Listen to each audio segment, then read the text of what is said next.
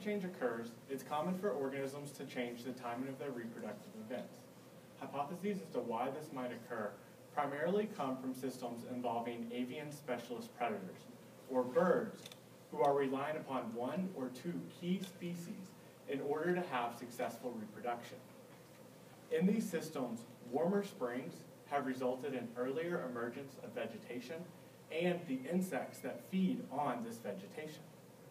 As a result, birds must also advance the timing of their reproduction or risk having offspring at a time when prey is less abundant. It is very difficult to document changes such as these because so few long-term studies monitor all levels of a system. Instead, many researchers use Normalized Difference Vegetation Index, or NDVI, which is a measure of the greenness of vegetation, as a proxy for the prey that feed on vegetation. They then monitor the relationship between NDVI and the predator over time. For my research, I tested the hypothesis that changes in the timing of prey abundance have changed the timing. I tested the hypothesis that changes in the timing of prey abundance have driven changes in the nesting period of a generalist predator, the American kestrel. Kestrels are capable of feeding on small mammals, insects, birds, and reptiles. And in southwestern Idaho, American kestrels have advanced the timing of their nesting period by 11 days since 1992. Because kestrels are capable of feeding on such a diverse diet, it's unknown if they would change their reproduction in order to track their prey items.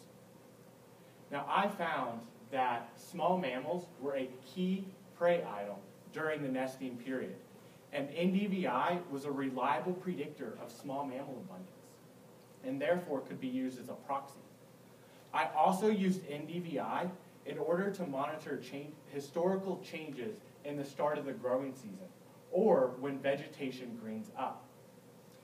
I found that the start of the growing season has advanced by 26 days in agricultural lands only since 1992, and has not significantly changed in sagebrush steppe habitat. Kestrels are tracking these changes in vegetation, which represent changes in the timing of prey abundance, by advancing their nesting period.